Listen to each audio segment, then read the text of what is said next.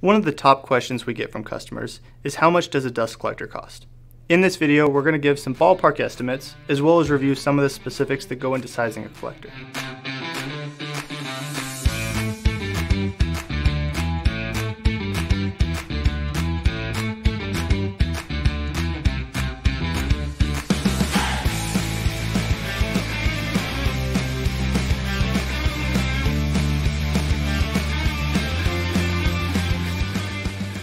Pricing for collectors can be broken down into a couple different categories. First, you have the small collectors, which can be anywhere from $500 to $1,000, and those can be things you find at the local hardware store. Then you get into the large collectors, anywhere from $10,000 to $80,000, and those are the bin vents, cartridge collectors, even some small bag houses. And then you get into the really custom units, which can be $50,000, $80,000 up to $1 million.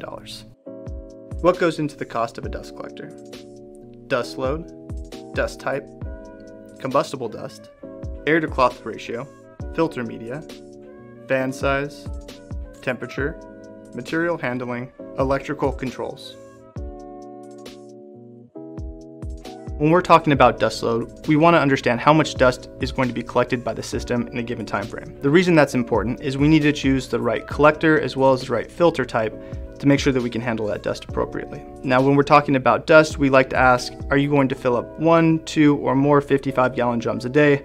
And if that's the case, a bag house may be a better fit. Anything under 1 or 2 55-gallon drums a day and a cartridge collector may work for you. We need to consider 3 different factors: the type of dust, the chemical properties, and then some abrasion. The type of dust is important because we want to make sure that we're matching the right filter type, filter media, to the dust itself. When we're talking about the chemistry, we want to make sure that the filters and the housing itself are appropriate for any type of chemicals that may be in the airstream. And for abrasion, we want to make sure that we choose the appropriate material for the housing to make sure we don't have any wear issues. Anything that is really rough or can cause a lot of wear, we want to use some stainless steel, something like that, which can obviously drive up the price of the collector as well. If your dust is combustible, there are a number of things that you need to consider. At the very least, we're talking about a rupture disc or an explosion panel, depending on how explosive your dust is, and that can be judged by the KST value. You can also do things like suppression systems or sprinkler systems to help mitigate that. Air to cloth is one of the biggest factors when we're sizing a dust collector, and so it will have a big effect on cost. Anybody who's gotten multiple bids on a project will be able to tell you, you got one guy quoting a 10-to-1 ratio, another guy quoting a 2-to-1, and the prices are very different. Now, what people may not understand is if you go with the cheap ratio, you're not going to have the performance in your collector that you want. So really what we need to do is look at the amount of airflow as well as the amount of dust and size it appropriately. That means choosing the right air to cloth ratio for your particular dust collector and dust type. Now, if you want to learn more, you can call one of our experienced engineers and they can help you with the specifics. You can also watch one of our videos on air to cloth ratio.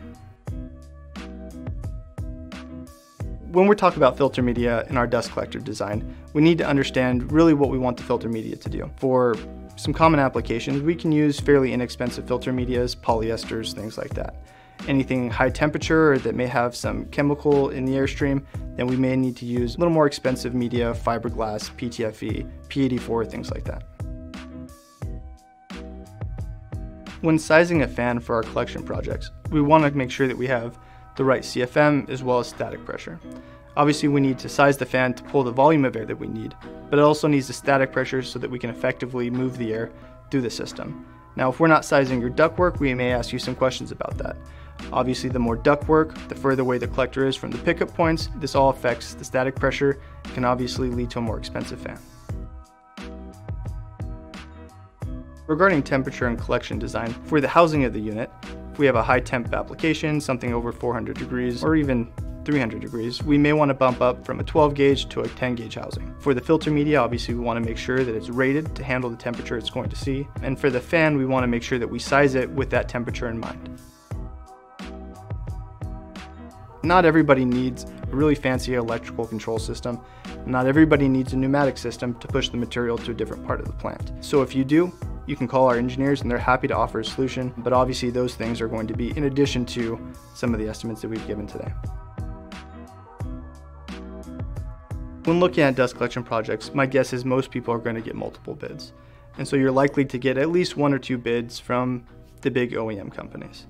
And while they make excellent collectors, you may also pay for a little bit of that marketing. Now, One thing I always like to tell people is to make sure that you're comparing apples to apples. Make sure the air to cloth ratio is relatively the same from one bid to the other. Make sure you're getting the same things from one bid to the other. What you don't want to do is pay a higher price for a collector because it's an OEM collector, but it doesn't come with all the same things standard as you'd like to see.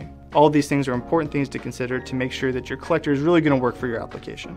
If you want to learn more, I would recommend you take our dust collector sizing quiz. If you have some more specific questions, feel free to call one of our equipment engineers and they'd be happy to help you with any questions you'd have.